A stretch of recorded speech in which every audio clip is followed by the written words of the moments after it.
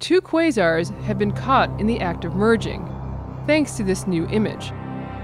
Quasars are some of the brightest objects in the universe and are thought to be very distant galaxies with powerful black holes at their centers.